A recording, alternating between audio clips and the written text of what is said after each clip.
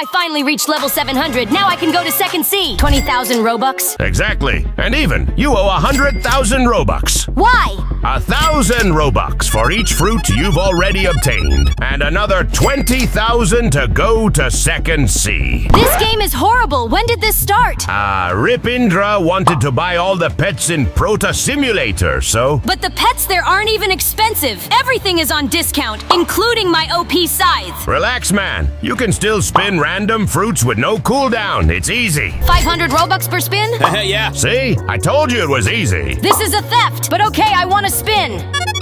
A leopard? Perfect. Wow, you are very lucky. You can sell it if you want. What is its sales value? About 100 Robux. I spent 500 for one spin. I'm tired of this game. I'm going to quit. To leave the game, you need to spend 200,000 Robux. I can't be trapped here forever. You can help me. Every like on this video is 1 Robux. Help me get out of here.